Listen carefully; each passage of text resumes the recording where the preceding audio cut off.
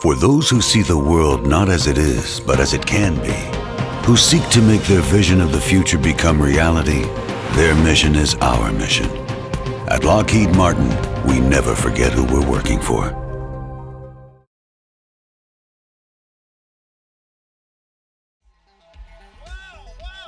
look at you guys. Woo! Greetings. It's great to see you. We are here celebrating science. I was very excited about this until just a minute ago. One of you came up to me and said, "Is Bill Nye your real name?"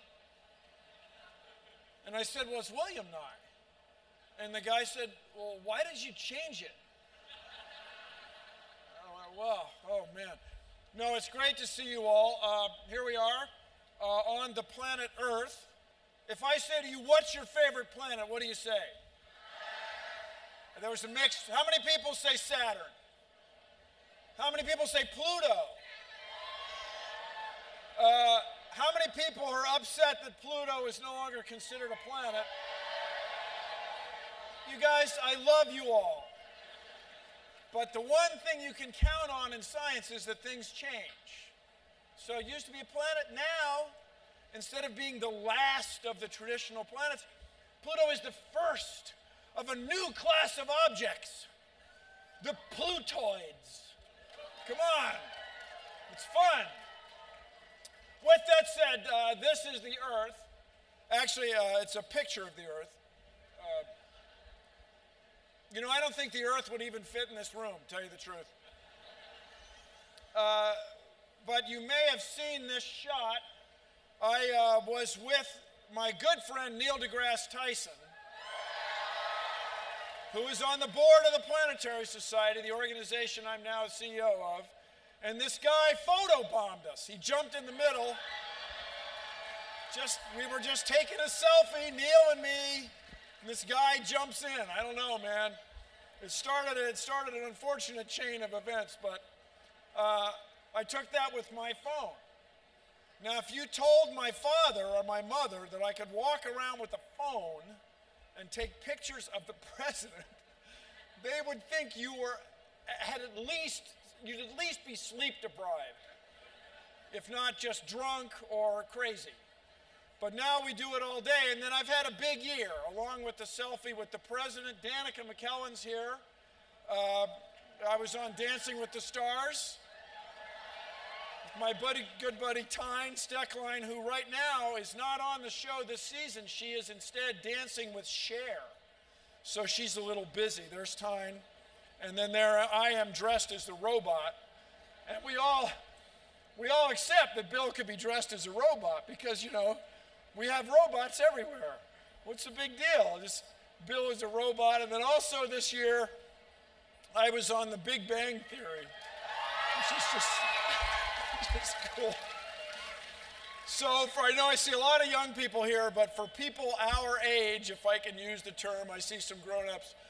Bob Newhart is sort of a comedy god, right? So I'm on stage with Bob Newhart, and I'm trying to out-deadpan him. Try to be more serious and not laugh more than Bob Newhart.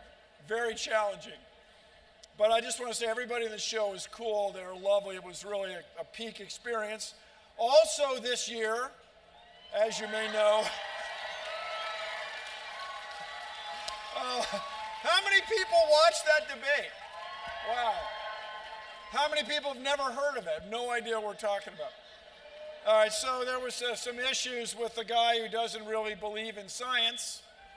And along this line, he's also the guy using his influence to convince people that climate change is not really a problem, which is, I got to tell you, I strongly believe that is not in anybody's best interest. And so there are a lot, as you may know, climate change deniers in our society, but I'm hoping events like this will tip the tipping point and we can push the climate deniers aside, dare I say it, work together and change the world. Just for the record, I go way back with the climate change thing.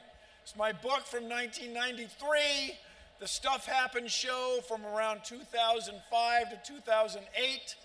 And in all this, I did this debate in Kentucky with the guy who generally doesn't much believe in science. And so then we thought that by attacking me, yes, Bill, attacking me, climate change would not be a problem. It turns out even if I'm not here, it's going to be an issue. And for those of you, just if I may give everybody of all ages a little perspective, in 1964, I went to the World's Fair in New York City. The town's so nice, they named it twice. And by the way, everybody, you know, I'm from Washington. I grew up in the city of Washington. Go Nationals. But with that said, they did have a World's Fair in that other town for some reason. And my father, my brother, my sister and I were disappointed. We arrived at the World's Fair right after this great big board, this great big total board or tote board that depicted the number of people in the world, the world's population. We missed it changing from 2,999,999,999 people to 3 billion people. In 1964, when I was at the World's Fair, I was somewhat younger than I am now, there were 3 billion people in the world. Well, this morning, I had internet access. As of this morning, there are 7.2 billion people in the world. So everybody, that is the problem. There used to be half as many people. In my lifetime, the population of the world has more than doubled. And we can, right now, feed everybody because we've been working hard through the process of science to find ways to do more with less in agriculture. And I remind us all, while we are here at the Science and Engineering Festival, it is in the United States Constitution to promote the progress of science and the useful arts. Now, as you may know, I am the science guy, but I'm also an engineer. I have a license, for crying out loud. And I know it may surprise you because right now my pants are long enough. Yeah, but a lot of engineers have trouble with that. But the useful arts are what we need, everybody. The key to the future is not to do less, but to do more with less. And that's where I want the young people here to come up with new ideas, to innovate, and to, dare I say it, change the world. Now, when you look at a picture like this, you might think for a moment that it's out of focus. Because when you look at the limb, the edge of the earth in this picture, it looks blurry. But it's not out of focus, everybody. That's the Earth's atmosphere. That's the whole thing. If we had some extraordinary car on some extraordinary road and we could drive straight up for an hour and a half, well, in DC traffic, you drive straight up for about 6 hours, and then you'd be in outer space. It's that close. So it is that thinness of the Earth's atmosphere combined with the enormous number of us using the atmosphere to burn things and breathe. A lot of people are into breathing. That is what's making climate change a serious issue. Now, there's another problem that has come to our attention at the Planetary Society that I want the young people here to solve. And in this case, to keep from changing the world. If you get a chance to go to Meteor Crater, Arizona, it is astonishing. Has anybody been to Meteor Crater? It is amazing. You park in a parking lot, you go through these glass doors. Relax, everybody. There's a Subway sandwich shop right there. And you go past some big meteorites that are big iron metal things, and then you walk along, and there's some displays about meteors and outer space. And then you go through these doors, And there's this hole. There's this enormous hole, more than a kilometer across. If you put the Washington Monument in it, you'd just see the top. And this crater was made, we all believe, about 25,000 years ago. When I was in second grade at Lafayette Elementary, anybody? Lafayette Elementary? Then Alice Steele Junior High, anybody? Yes? Mrs. McGonigal in second grade said, she had a book, she had a big book. She was reading to us, the reason the ancient dinosaurs died out was because they had small brains. So then the mammals took all their food and the dinosaurs died. But even she knew that was just lame. I mean, okay, you're a rabbit and I'm a Tyrannosaurus.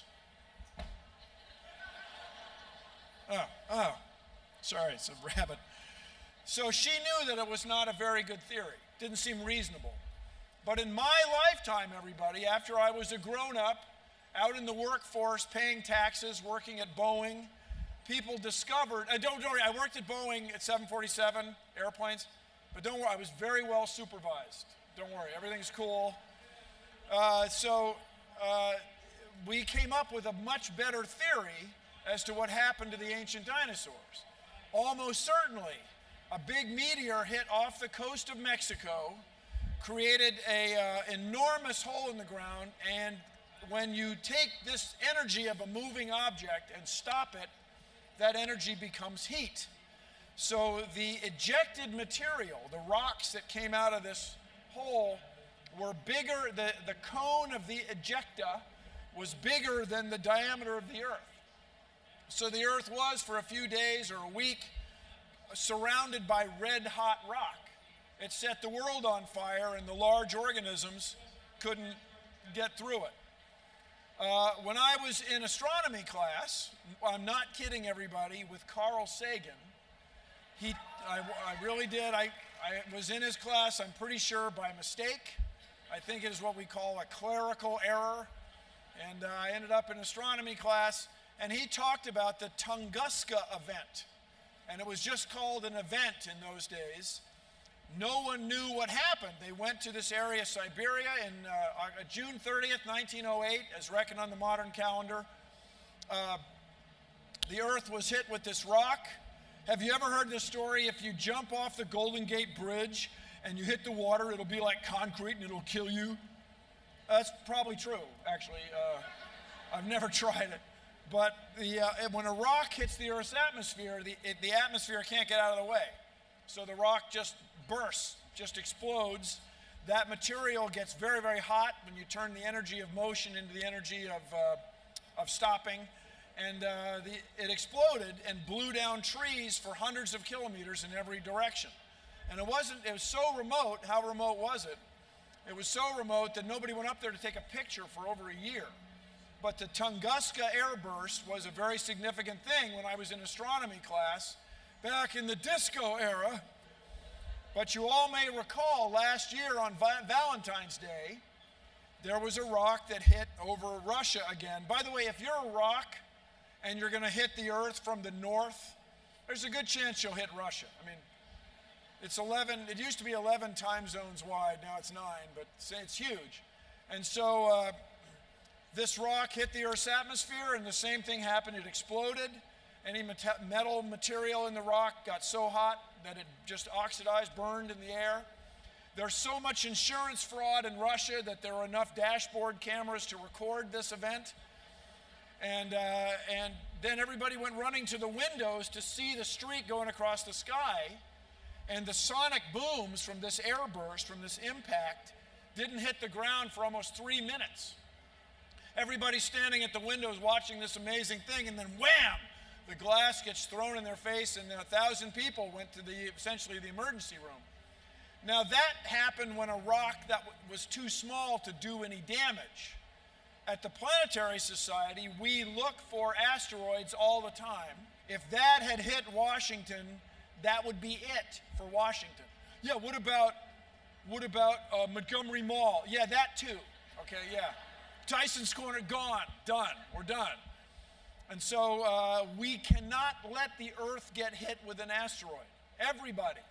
I was at this big-time thing called TED, the Entertainment Development okay, and I brought this up. We don't want the Earth to get hit with an asteroid. And they laughed like it's never going to happen. It's almost happened a few times in my lifetime. It is, by a reasonable reckoning, the only preventable natural disaster. So I want the young people here to figure out a way to give an asteroid just a little bit of a nudge, just a little nudge. By the way, you don't want to send Bruce Willis. I mean, he's a fine guy, but that's not the right thing. If you blow the asteroid up, it's very possible that some pieces of it will keep going and hit the Earth, and it'll be even worse. We'll have one coming in even faster, and that's trouble. So what you might do, people have talked about, you go out there, park your rocket on the asteroid, and then you turn on the rocket engine.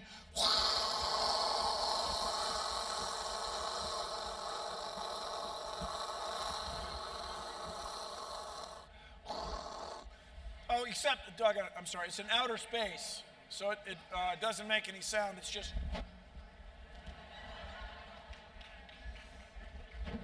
but this probably won't work because you can't get enough fuel.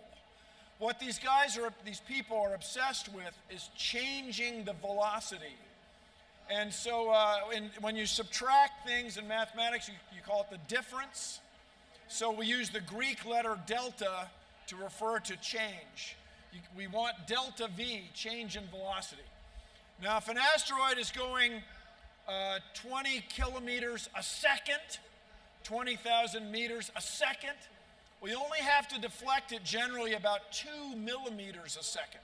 Just a 10 millionth of its velocity. Just that much. Because it's a four-dimensional problem. There's east and west, north and south, up and down, and then there's time. You want the asteroid to cross the Earth's orbit when we are not there. So we at the Planetary Society have a little idea for you, you young people who are going to solve this problem, the laser bees. So these are small spacecraft with solar panels on them. The solar panels soak up sunlight, make electricity to drive lasers, and then we zap the surface of the asteroid, except it's in outer space.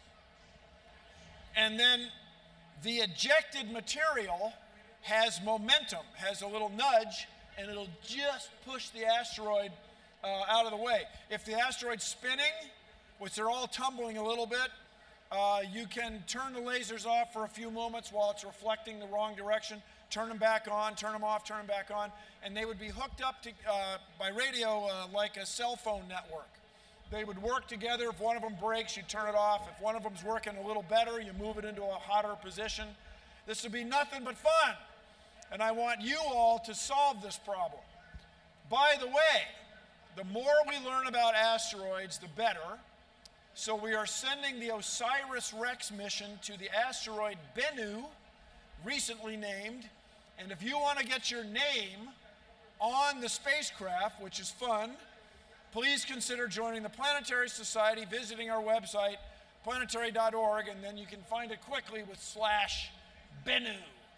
And you can get your name on it and send your name out into deep space. And we're going to bring back a piece of an asteroid, which we strongly believe will give us great insight into the origin of the solar system. There are two questions that everybody always asks. And if there's somebody out here who says he or she has never asked that question, I don't believe you. And the two questions are, where did we come from? And are we alone? And if you want to answer those two questions, you have to explore space. So that's why we're sending a mission to asteroid Bennu. Now, as you may know, through my connection to Cornell University after I took astronomy, and then I joined the Planetary Society. Then, as you may know, I left the room a couple years ago. I came back, and now I'm the CEO. But I had a little job on the Mars rovers, and I worked on this photometric calibration target. This thing is only this big, and if you go to our website, you can download a paper version of it. It's this big, and it casts a shadow. And if you've never done this, go outside on a sunny day, and we have some scheduled later this week, next week, and look at the shadow cast by anything, your finger, a pen, your friend's head, whatever you got, and you'll see the shadow isn't just gray. On Earth, it's a little bit blue. Well, on Mars, it's quite red or rusty or orange colored. And so I got involved in this because my father was very involved in sundials, and I was jumping out of my chair. We got to make the photometric calibration target into a sundial. And these guys were all looking at me. You know, Bill, it's a space program. You know, we don't need sundials. No, it'll be cool. We can reckon time on another world. So you guys, there are 3 sundials on Mars. Here's the Curiosity rover one up close. Its motto is "To Mars to Explore." On the sundial should have a motto. My father would remind you of that. And the ones on the Spirit and Opportunity rover, oh, here it is. It's right there. That's the self-portrait taken with the hand lens imager. And the Mars dial is right there. And if you go to the Smithsonian today, I don't know why you'd leave this place, but maybe later, you can go see the display about the Spirit and Opportunity rovers, and the Mars dial, that's the flight spare, as it's called, the leftover one, is there in a case. And if you go to Mars, and I hope you all do, around the edge of the Mars dial is a message to the future. And it's the first message to the future that humans have sent into space since the Voyager mission. Anybody watching Cosmos? Yeah. Since the Voyager spacecraft missions back when Cosmos was being created. And then the Cosmos aired in 1980. And it says, we built these spacecraft in our year 2003. They arrived here in 2004. We built these instruments to study the Martian environment, look for signs of water and life, to learn about Mars' past, prepare for our future. And then it says, to those who visit here, we wish a safe journey and the joy of discovery. And my friends, that is the essence of science. That is why we all pursue this, to feel that joy of discovery. Now, everybody in this room was here when a significant discovery was made just 2 months ago. In the late 1920s, Edwin Hubble went to Mount Wilson up above Pasadena, California. When you're at Mount Wilson, you can take a tour and you can look down on the New Year's Day Rose Parade.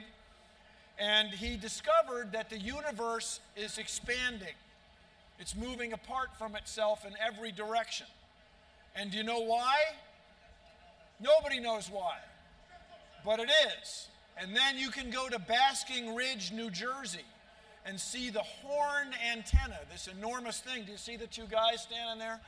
Where they listen to the microwave background radiation that was exactly as predicted by theories about the Big Bang, the beginning of the expanding universe.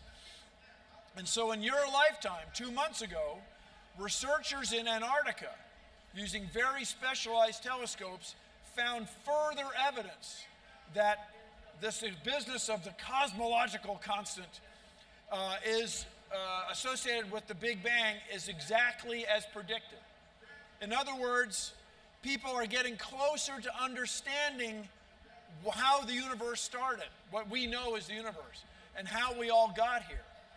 So, you know, everybody these days studying the expanding universe, just in 2004, which wasn't that long ago, people discovered that the universe isn't just expanding, it's accelerating. And do you know why it's accelerating? Nobody knows why. And so it could be, people will say, well, that's because there's dark matter that has gravity that's pulling the universe apart, and it's driven by dark energy.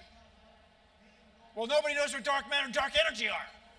But it could be in your lifetime that will be discovered, that will be figured out, and that will allow you to, dare I say it, change the world. This is me on the roof of my house. Actually, it's a picture of me. I'm over here. I'm here. That's a picture of me.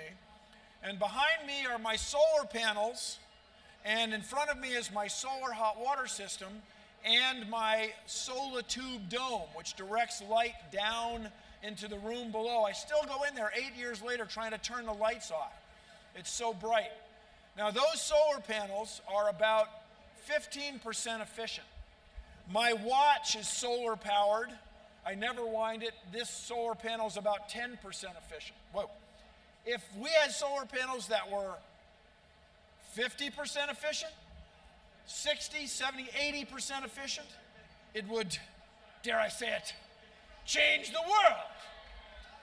And so what I want you all to do is figure this out. There is enough wind energy in North Dakota to power all of North America, US, Canada, Mexico. If we could just somehow capture that energy and store it and distribute it around North America. I want you all to solve that problem.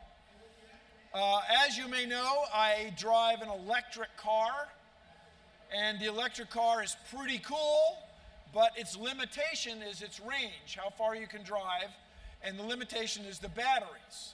If you all could invent a better battery, you would, of course, improve the quality of life for everyone on Earth.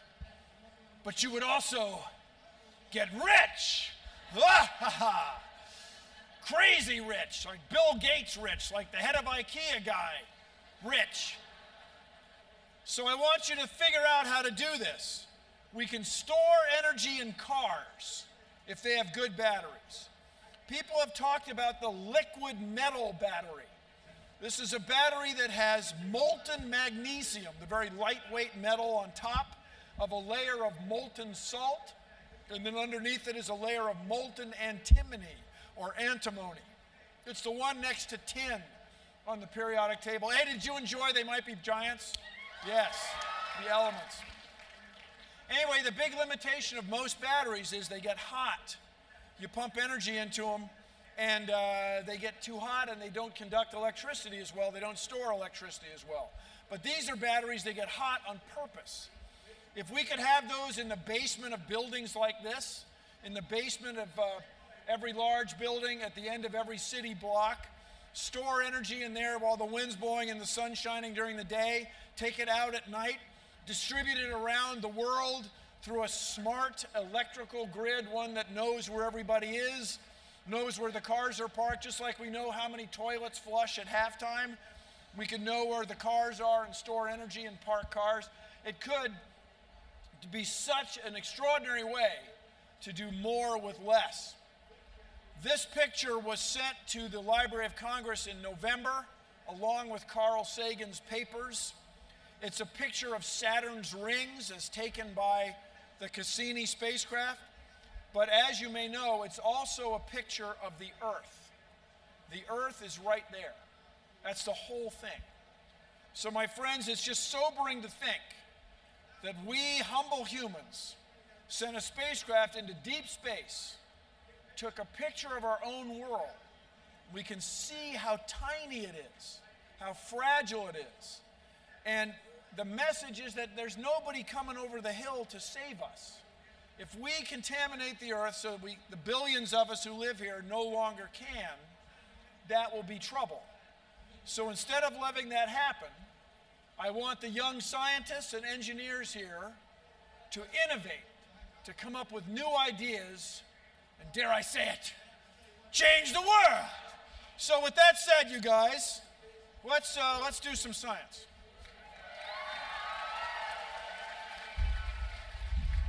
Whoa. I have a lab coat, thank goodness. Now the key to doing more with less, everybody, is to find new ways to make use of energy. Now I have here, we're a little limited, I have here a styrofoam cylinder, container. Actually, for anybody who takes calculus, this is a frustrum, big fun. This is an engine that has two pistons, a big one made of foam and a little one made of rubber. And I'm going to put in the styrofoam base, I'm going to put a little liquid water and some ice, regular old ice. And then when I put this Stirling engine, which was invented by the Stirling brothers, patented in 1807, the Stirling engine originally was not made of plexiglass. The cold ice is somehow enough to drive the engine. Now, I could tell you that I'm doing this with my mind, and it's magic. But I hope you wouldn't believe me. Instead of magic, it's yes, yes, people. So here's my question. Where is the energy coming from to drive the Stirling engine? You don't have to yell it out, but the key is the heat in the room. What makes any heat engine go, like the heat engine in your car, which runs on burning gasoline or diesel fuel, the steam engines that drive the power plants that make our electricity from PEPCO, Potomac Electric Power Company, they all work by taking the energy of heat and converting it to motion, to spinning things. So what's making this engine go is the heat of the room.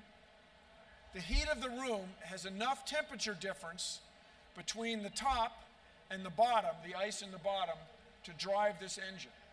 Now, Stirling engines are very, very efficient, but they have a drawback. You can't speed them up or slow them down.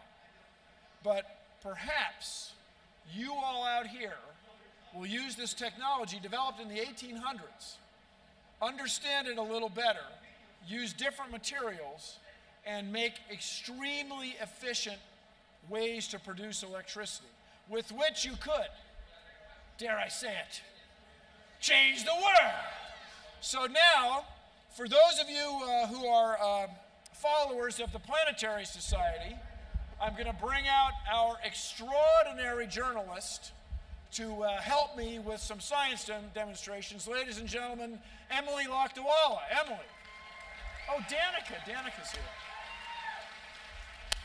I was backstage with Emily. She's singing along to every They Might Be Giant song. Yes. So Bill, before we get started, yes. I want to bring on a special surprise guest. A special surprise guest? Miss Danica McKellar. Danica, oh yes! Math doesn't suck. That's right. Yes, How are you? And we'll do this. So you're on Dancing with the Stars. Yes, I am. I know. And you've gotten injured. Yes. We have so much in common. Yeah. We already had a lot in common. I watched the show Bill Nye the Science Guy when I was a kid. I love you, man. It was a huge inspiration for me to write my math books to inspire girls, making math and science fun. Yes. Awesome. And now, both on Dancing with the Stars, both with injuries. Both with injuries, but you can keep going. What was your secret to being so sexy the whole time you were on the show? Being so sexy. Yeah. Danica, I love this. I guess you gotta let the music be in you. Yeah, okay. And it's gots to get out. It's gots to get out. That's what Val keeps telling me. That's Val. Yeah, I'll tell you that. He's, yeah. he's right over there. Oh, Val is. Oh, he's Yes. he's hey man. Yeah, come on Sorry, you guys. Hi. Wow. Great to see you, dude.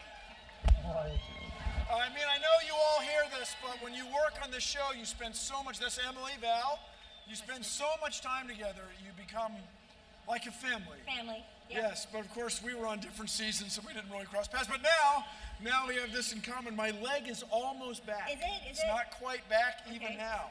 Oh, But man. your rib is broken. It's Don't broken. hug you very much. Yeah, don't hug me too much. But you're still going to compete, right? I'm going to try. Yes, You guys watch the yes, show? yes. Yeah? Val will take care of you. He'll come up with something. We need your votes. Please, we need your votes. My dance is not going to be the same, but we'll try. Your dancing's pretty cool. Aw, thanks. So Danica, let's see. What can we talk about mathematically? What we'll do, we'll have Danica, I tell you what, because you're in the red, every day after and practice. Emily's in the white. Right now. The ice bath's coming up. Hang on, I happen to have some equipment here. Do you recognize this, Danica? It's a candle. Yes. Now, Danica, stand if you would Yes. over here. Now, the candle, just understand, it looks fine, right? Yeah. But if you got carried away, Yeah.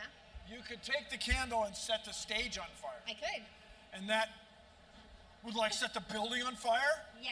And then the fire would spread like all over Washington, and then you'd like set the whole East Coast on fire.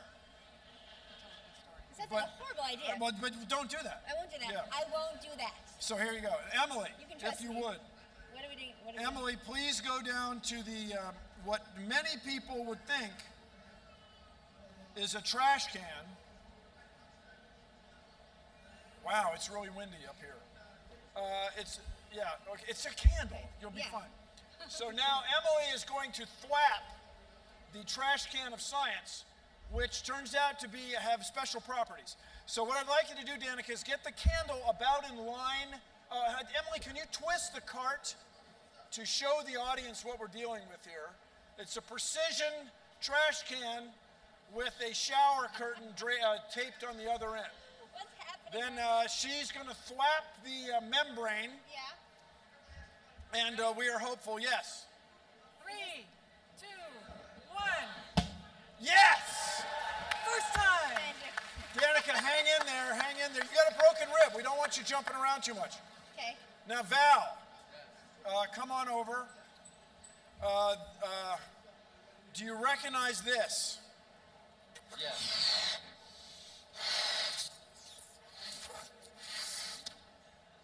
What is this? This is a balloon. It looks like a balloon. Please hold it. But I think upon closer inspection, you can see that this is actually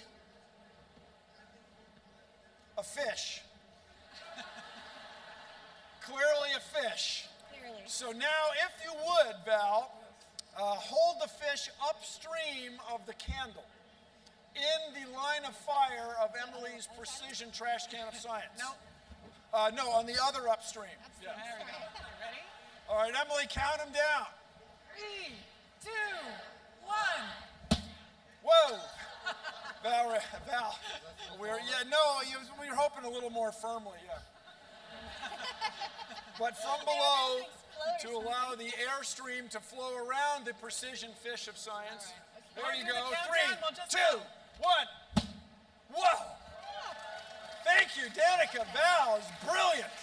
You can stick around if you want. We're going to have nothing but fun.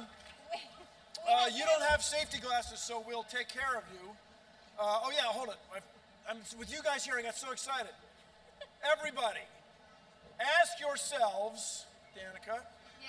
what is the shape of the pulse of air coming from the precision trash can of science? What is the shape? You might think it's a sphere. Right. A sphere. You might think it's a bullet shape. A circle could be a circle. So what we will do is we will use our theater fog machine, shown here, we'll go this way, to load the precision trash can with fog. Now, you guys, I have breathed this theater fog for many years, and you can see I'm fine. So now, Emily, if you would, gently show the audience the true shape of the air as it comes out of the trash can.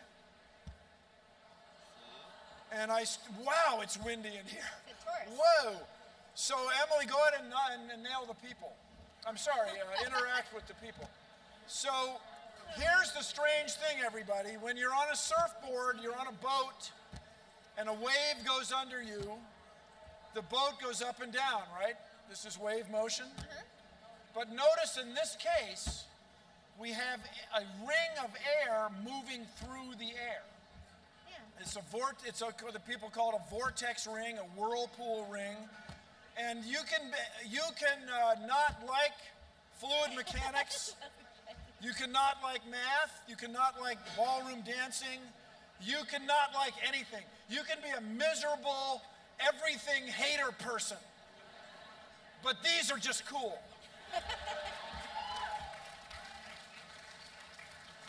So now, Val and Danica, if you would, let's reproduce the demonstration with the matches that we have not misplaced. And you'll see that unless the ring hits the candle I tell you what, let's move upstream. We're in a freaking wind tunnel. hurricane in here. There you go. Yeah, so now, let's see if we can get the ring to miss the first time. Oh, well, that's pretty extreme. See if you can go right through the center, Danica. Whoa! Whoa! God. Like, go through. The air conditioning is conditioning. Whoa! Okay, try again. Wait. So now, yeah, so, but look, the ring went right around it and it's still burning. Now see if you can get the edge of the ring to hit it.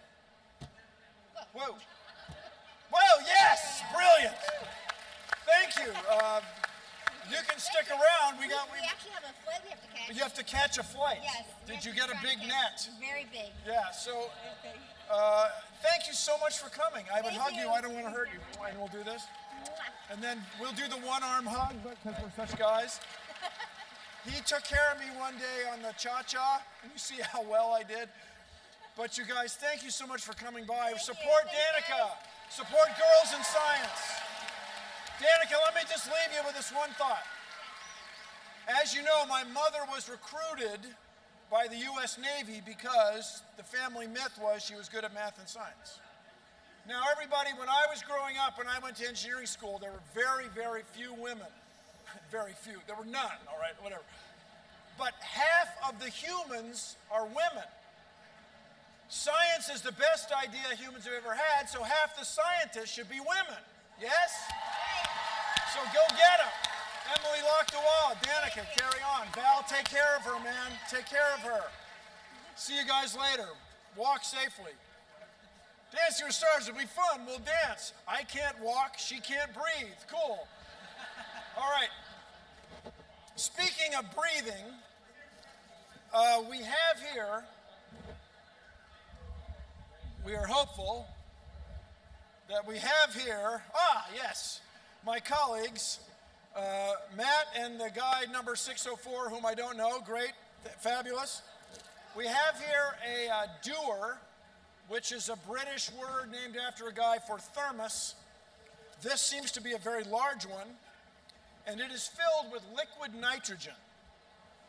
Emily, I tell you what, do you have your glasses on? Yeah. Oh, Matt's here. Okay. Matt, do you have glasses? Yeah, okay. No, I do. Yeah, no, yes, you do. Those will Yes, work. I do. Those are fine. This is liquid nitrogen. Some of you may be familiar. Matt and I are going to pour it into the styrofoam cooler of science. It's a clear liquid. It's minus 196 Fahrenheit, but more importantly, minus 196 Celsius, more importantly, minus 320 Fahrenheit. Okay, there it is. And you'll notice the lid doesn't seal, because if it did, it would explode. So this material... It scares me when you say stuff like that. But you know, just a little. So we're going to roast some marshmallows, and we're going to prepare, or I think in cooking they would say finish. We'll finish some graham crackers in the liquid nitrogen. And it's big fun to give people an idea of how cold stuff is. This is a balloon filled with air in my lungs. Whoa. Yeah, I was really good at knots in the old days. So I put the balloon in the liquid nitrogen. Emily, have you ever done this? I have not. I can't say enough good things. Get it to shrink, and then when you hold it up to the audience, you'll see the liquid air in the bottom. That'll be a mixture of the gases in the air. Liquid oxygen freezes, or turns to liquid rather, more easily than nitrogen. And there's going to be some argon and carbon dioxide and all the exciting stuff. Now, if you do that with the same kind of thing, like a happy racquetball ball, racquetball balls, for those unfamiliar, bounce.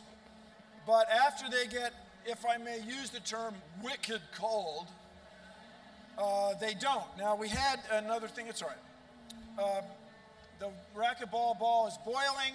When you have this stuff, if anybody wants to get it, you can touch it just for a moment. I, myself, personally, speaking for myself, recommend against wearing gloves because if the stuff gets in the glove, but what's great about liquid nitrogen is it looks so fantastically dangerous, but it's not bad.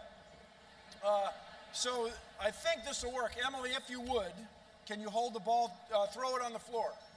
Oh, it didn't break. Nice catch. You'll notice that it made a different sound because it was solid as a rock. Now, Emily, we have here some roast graham crackers. Woo! I'll get one. There you go. You got to move quickly, my friend. And then we will chew them, and it's big fun.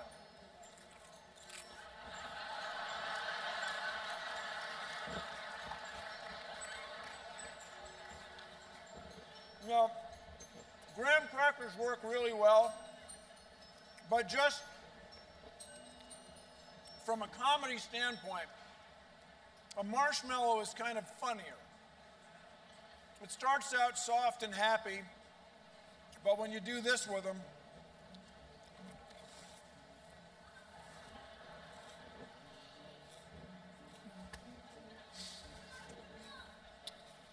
I never get tired of it.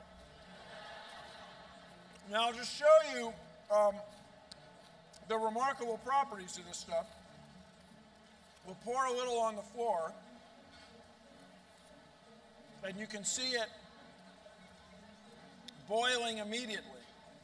Now, when I first started doing the Science Guy, the very first television Science Guy bit I ever did was the household uses of liquid nitrogen. Because we all have it around, you know, and these are just some tips. So I recommend roasting a marshmallow, and I recommend the graham cracker.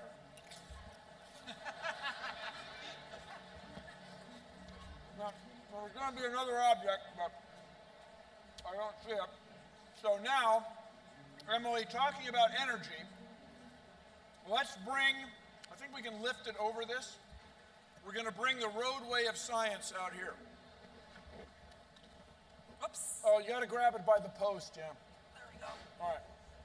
Go on down there. This is for those of you who don't have one, this is the miniature roadway of science.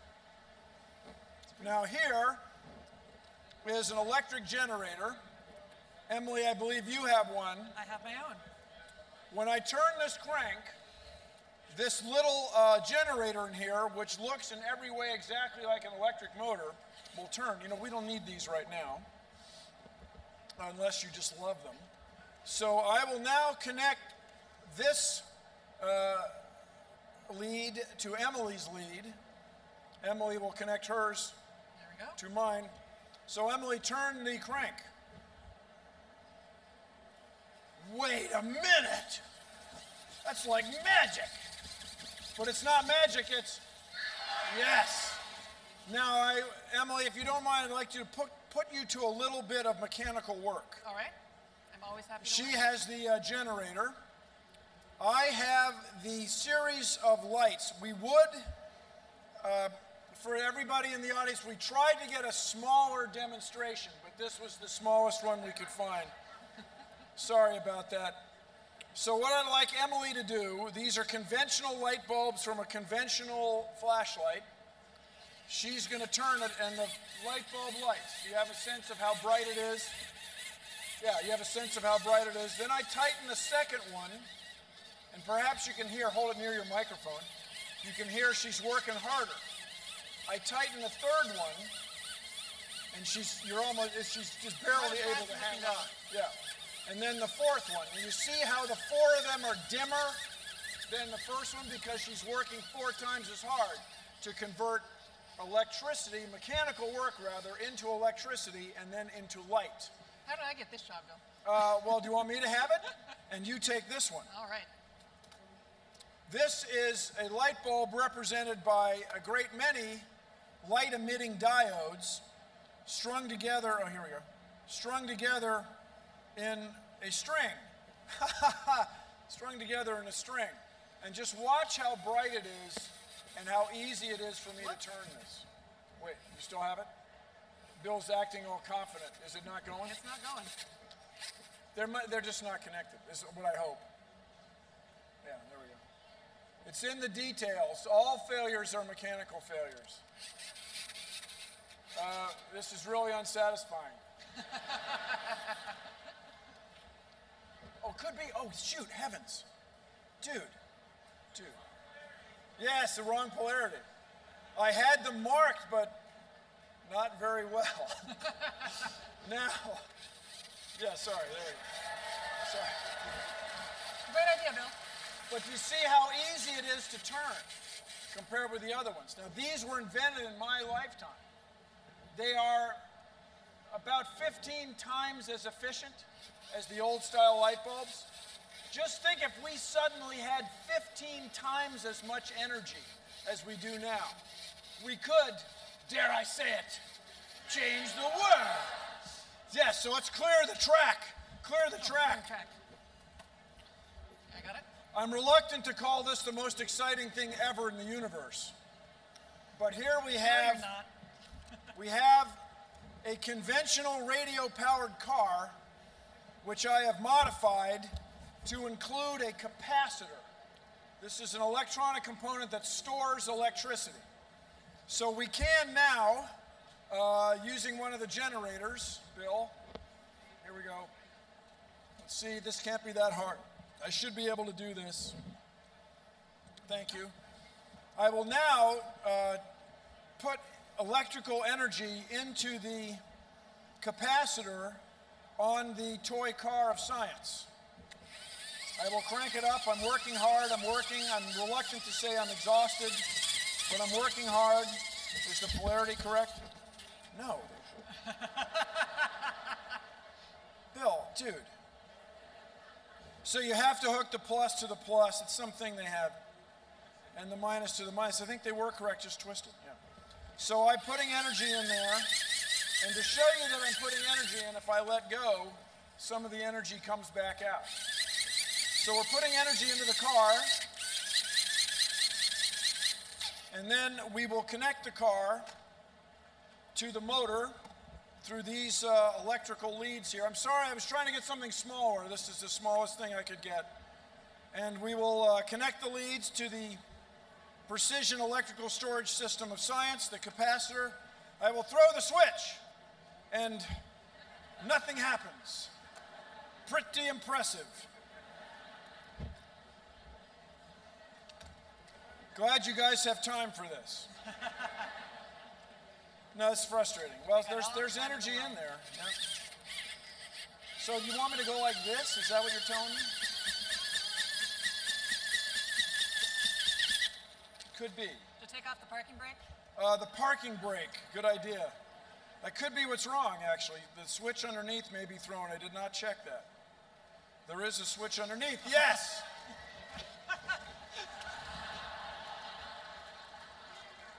Wow, Bill, that was really great.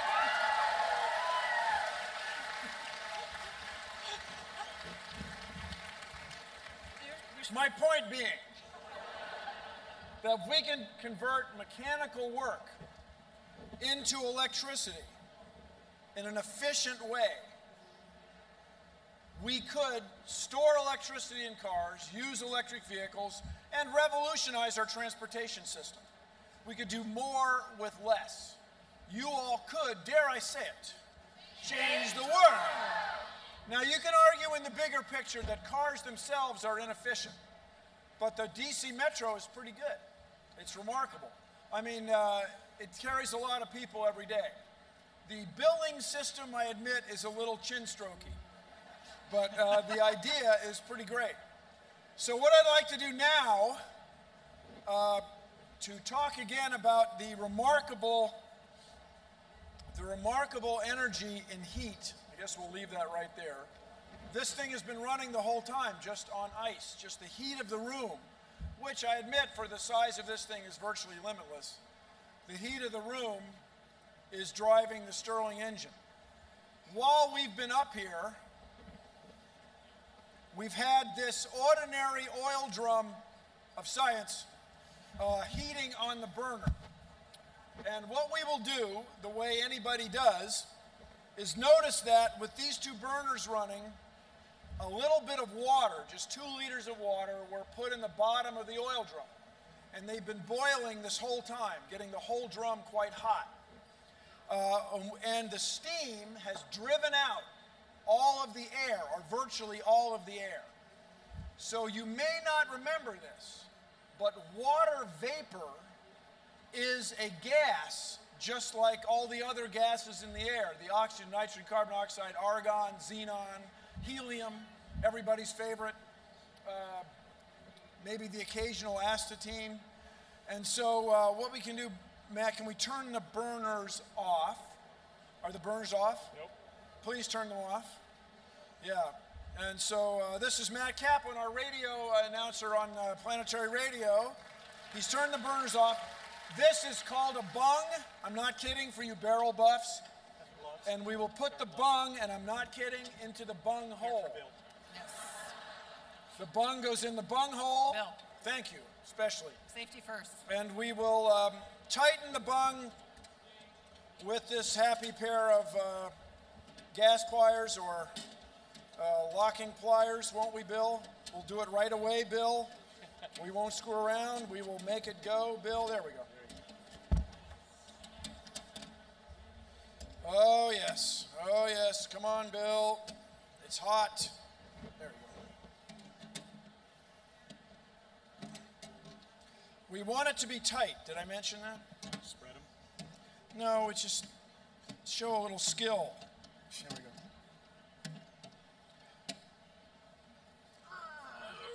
Sound effects help. Ah! There we go. All right. We strongly believe that's hot enough. And tight enough.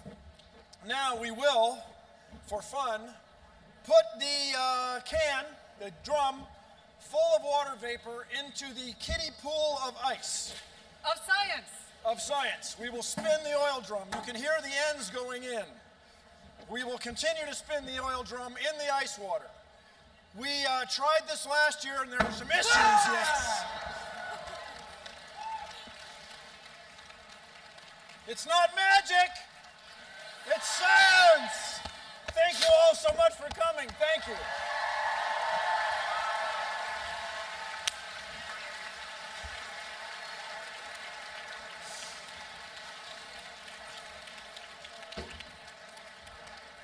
That's awesome. Atmospheric pressure crushed it like a giant's fist. Thank you all. We'll see you soon.